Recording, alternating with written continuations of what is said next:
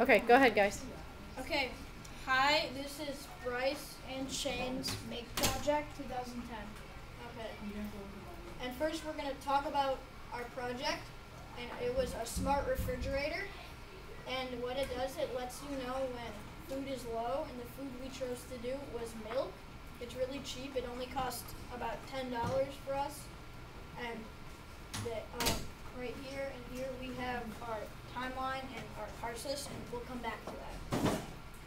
Okay, we started off as a pretty much just an idea, and we made some changes after problems or issues that came up in the process. So the first change we made was a pretty small one. Our idea was a scale with a magnet on the bottom. That the magnet would complete the circuit on the top picture, see, and eventually we decided to make it easier with micro switches right here, and instead we made the Make project a lot easier and smaller because of having to put the scale in our fridge. So yeah. And another change was that we came from, our first idea was trying to build an entire fridge with this, but then our end idea was just having a small machine, and it's over there if you want to see it, but it's very small, and it was a lot faster and cheaper to build, and that's why we chose to make that change. Okay, so in this process we had many challenges. Unfortunately, we had 4 big ones. So one was connectivity. While making the circuit, we had lots of troubles with the LED to light up and turn off when the button was pressed down. Since we could not solder connections together in school, we tried to use hot glue. We soon learned that it would ruin the circuit, and we had to start over several times. We overcame this problem by using duct tape instead of glue. See, what the duct tape would do is get inside the wire, and it would disconnect the circuit. So, the springs. Also, you may not seem like a real problem. It cost us several days of class though. We needed 4 springs to support the top piece of wood, and the springs we brought were misplaced, so we could not find them. And finally, we got new springs, and we had to cut them, which was very difficult. So. And then 2 more challenges that we had was we had a problem getting plywood because we didn't have time after school to go get it, and it was hard to find the right thickness and size that we wanted. And so one day when we tried to get it, the store was closed, so we couldn't get it that day. And then once we got it, we also had to take it home to cut it into the right size we needed for our machine. The other problem was the switches that we had as the button. The switches that we had, they were either too easy to press down or too hard to press down. So we had to take time to find the right kind of switches that we needed. But we found the right kind that we needed, but we couldn't figure out how to get them to work because they had 4 little wires coming out of the bottom, and we couldn't figure out which ones we needed to put into the circuit, which to do.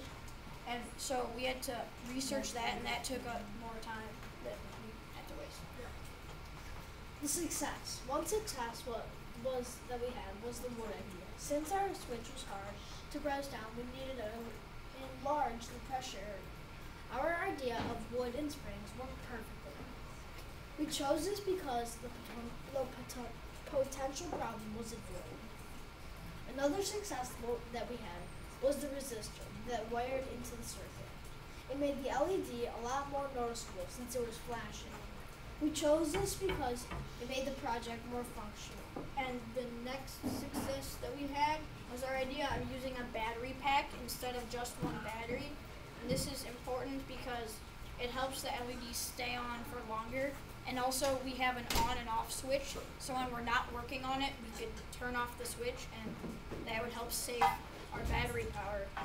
And this was a good idea because one battery wouldn't have a switch, and it would wear out very quickly because the LED would have to be on all the time.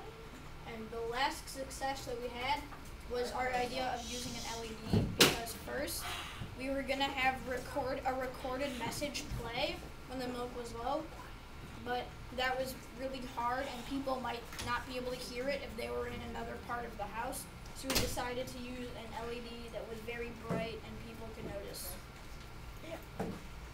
Looking back, we would have chosen this project again if we had the choice.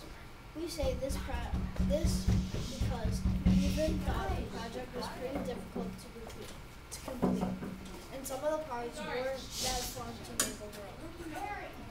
Overall, it was a fun project, and it taught us a lot about circuits, woodworking, and woodworking.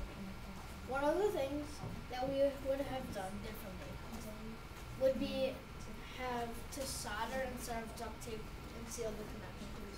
We would say that we did enough information and research to continue the actual project because there was very little research involved with the project.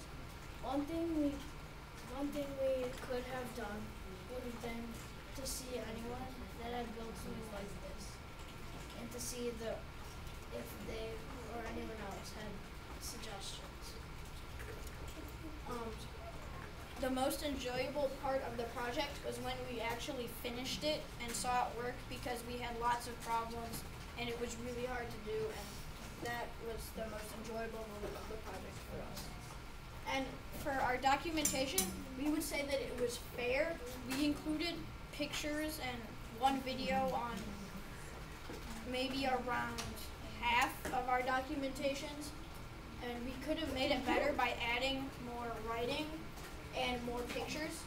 But one thing we did to make our documentation better was to make an instructable on how to build something like we did, and that made our documentation a lot better because people could go through and see the steps that we took to build our device. That's it. Okay, so you want to turn the lights on so you can video the Hey, good job, guys. Turn off. Oh.